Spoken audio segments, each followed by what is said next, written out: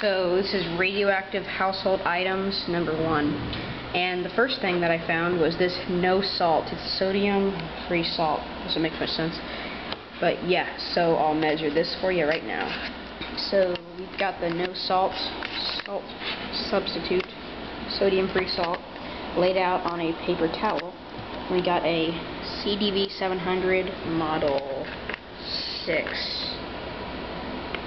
And so I'm going to open up my beta shields here.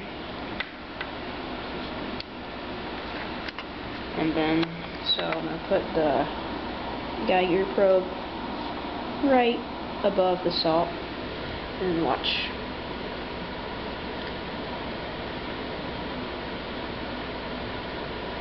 So I'm getting little blips. So that's about 0.5 milliroentgens an hour.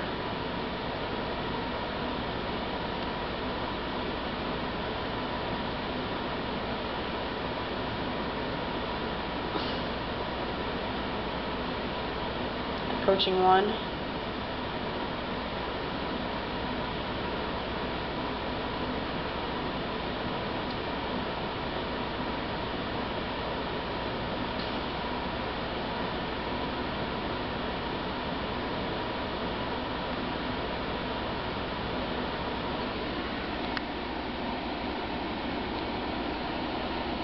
Alright, so got up, so I think our max point was about, it's still reading it, because it's right next to it. I think our max point was 1 milliroentgen an hour. See, milliroentgens hour. Right, so our max was about right there. That's pretty radioactive. Now I'm going to show you a radioactive vase that I found. Okay, so this is a radioactive vase. And the way I know that, or how I figured it out, was me and my sister were playing with our this black light right here, and we shined it on it, and we saw that. That is depleted uranium mixed in with it when it was made. So I'm gonna turn on my Geiger counter, open up my beta shield.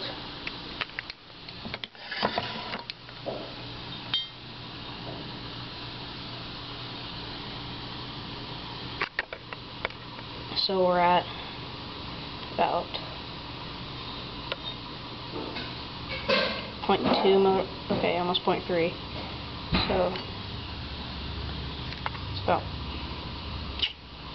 maybe 100 to 200 counts per minute on this thing, which is it's not terribly radioactive, but that's pretty good for an old vase like this. Oh, above 200. So, 225, 250. Alrighty, now I'll show you a smoke detector. So I've got my smoke detector here opened, and that right there is the ionizing chamber. That's where I'm going to get my americium out. So I'm going to go ahead and open that up, and then get the americium out. Okay, so I've got the ionizing chamber kind of open, and right in there you can see the americium. So I'm going to pick this up, the counter up here, and then now I'm going to hold my probe up to right where the americium is. So I'm not getting a very high reading yet. Well, actually, kind of. But no, not a very superior reading. But I am getting a reading, so I think when I get this out I'll have a lot more.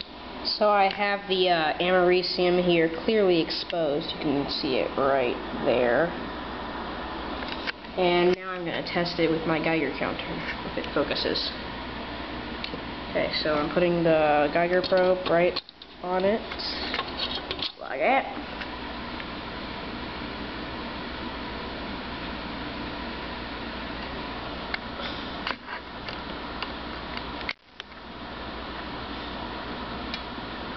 Change my position here with the thingy. So I was having trouble getting this apart with these little thingies, so decided to use tin snips. I think these are a little bit overkill for what I'm trying to do here, but overkill is underrated. So all that, just for that little thing right there.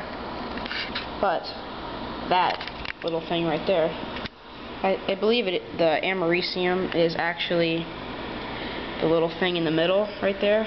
It's probably encased in some kind of metal foil. So my camera focuses here. So I don't think my camera is going to focus on it. But if you look in the middle, that little bluish looking thing in the camera right now, let me try and zoom out a little bit so you can see better. That little thing in the middle right there, that is the americium, probably encased in some kind of little metal. So now I will show you just how radioactive that little thing is. So I'm going to get my counter here, open up the beta shields, turn it on ×1, let it calibrate itself here for a minute. So that little thing, I'm just going to set the probe on it, and so we're going up. Alright, we're going to max out. Okay, so we're maxed out here. I'm going to turn it on ×10. So that's about 1,000 counts a minute. That's not very significant, but that's quite a bit. Yeah, exactly. 1,000 counts a minute just for that little tiny piece of americium there. So, yep. So I've shown you the radioactive vase, the no salt, and the radioactive smoke detector. So, yep. Thanks for watching. Bye.